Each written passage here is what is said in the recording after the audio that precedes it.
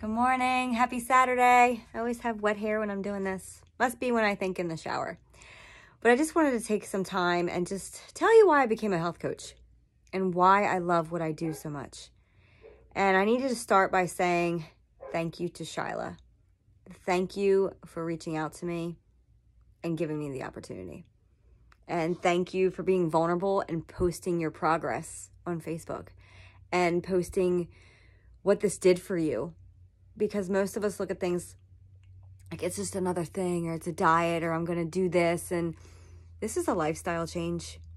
And this has been so rewarding on so many levels, not just because you lose weight. Because you know what? I could lose weight before. I couldn't keep it off. I didn't know how to master that. I would do this. I'd be on this roller coaster. Because my emotions weren't in check. Because I didn't understand how my mind and my body worked together. I didn't understand that I was emotionally eating or emotionally not. I didn't understand the principles of how I'm relating things to things. And how to bring exercise in correctly. How many of us try to work our butts off in the gym and we get nowhere? You ever wonder why? You ever wonder what we're putting in our body and how that's working? Or it can work against you? Or if you're not putting enough in there? All those little things. I thought I knew how to eat healthy. Hey, I'm eating salads and I'm doing chicken and I'm doing these things. Portions matter. Consistency matters. Healthy fats matter. All these little things matter. And all of that I learned from this program and this lifestyle that I've created for myself.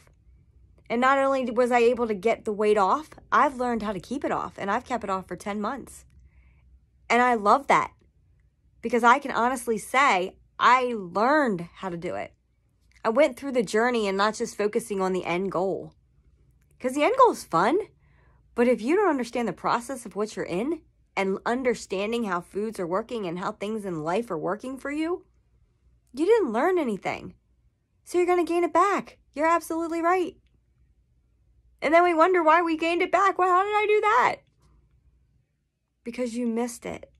You missed what's important. You missed the journey. You missed the ride. And even if it's hard, don't miss it. That's everything. That teaches you. So when I started my journey, we did an inflatable race years ago, and I couldn't run that race. And I remember that. And my kids are like, Mom, you're not running with us. And Dan's out there running circles, and I couldn't do it. And in that moment, I realized I'm not happy. I got stuck. I just got stuck, and I didn't know what to do. And thank God for Shyla. I saw her at an event, and I saw the changes in her, internally and physically. And I knew in that moment, I need to do that. And I listened to everything she told me to do, and I plugged myself into some reading, and I plugged myself into learning. And it's been amazing, and I am so grateful that I can give back to you now. You just got to bet on you, and you're worth it. What are you eating every day? Is it serving you or hurting you? We're all eating. I'm not telling you to change eating. You need to eat. I'm telling you to change what you're putting in there, if it needs to change. So when we look at things and we're talking about, well, I have to spend more money or I have to do these things. No, you don't. What are you spending now? What are you doing now? Think about these things. You're eating now. So I want you to think to yourself today, is what I'm eating helping me for my future self, or is it hurting me? And if the answer is it's hurting me, is it not worth having a 30-minute conversation to see if it's possible? Are you not worth 30 minutes to find that out? To find out if you're worth it? I already know the answer. Yes, you're worth it.